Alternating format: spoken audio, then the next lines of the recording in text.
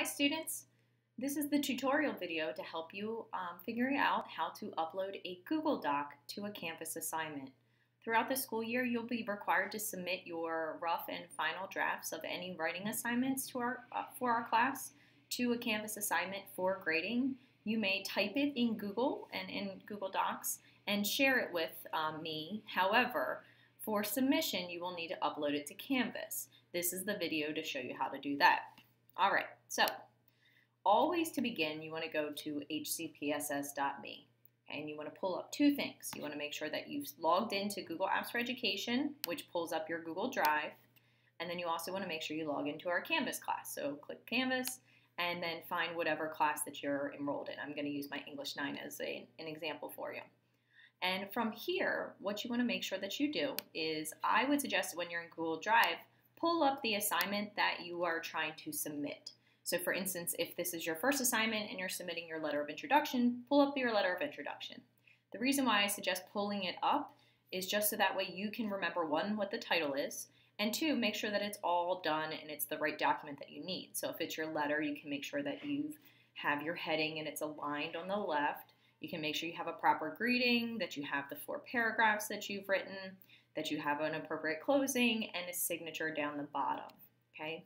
And this could be if it's your letter of introduction or any paper that you have for my class this year. Just make sure it's the correct one. When you're ready, go to the class Canvas page. And on here, you can find the assignment from a couple different places. You can look on the right-hand side and see your to-do list.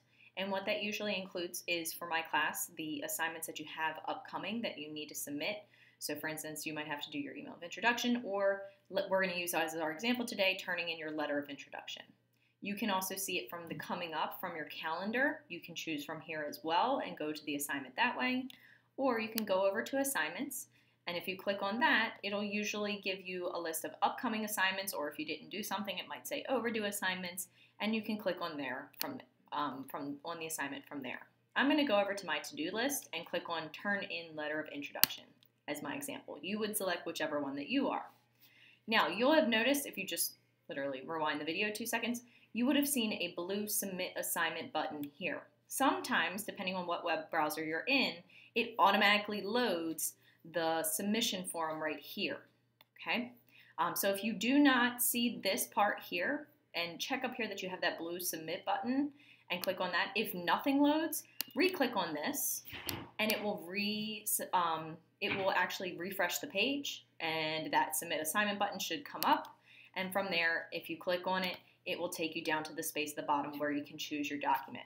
Now, mine looks a little different because in the student feature that I'm in, the student view that I'm using as a test student, it doesn't allow me to actually use Google Docs. I'm going to model what you would do, however, you guys would do it a little bit differently. So you can follow the directions right here under the assignment submission. It says click the blue button that submits assignment if it doesn't automatically load, which it did.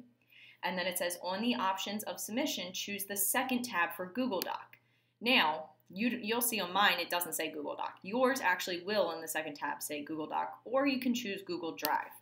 If you click on those, if this is the first time that you're working on this, it might pop up something that looks like this and says login. All you would need to do is click authorize, and if you're already logged into your Google Drive, you won't have to type in an address. It'll automatically pick up your HCPSS Cafe login, and just hit authorize, and then I believe allow, and you should be good. And eventually what it will do is bring up everything that's in your Google Drive.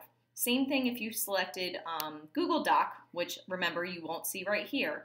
It'll pull up all the Google Docs that you have. And what you want to do from there is just pick the Google Doc that you want and hit Submit Assignment. To show you what it actually looks like, I'm going to just pick a random thing on my desktop as, the file. Let's pretend that it's my Google Doc that I selected, and I can see that it's right there, and I'm going to hit Submit Assignment.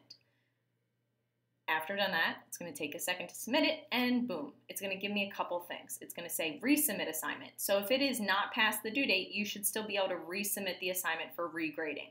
Okay, so if you're looking through and you realize, oh crap, I submitted the wrong thing, and you want to change it, go ahead and click resubmit assignment, and it will take you back to that submission page.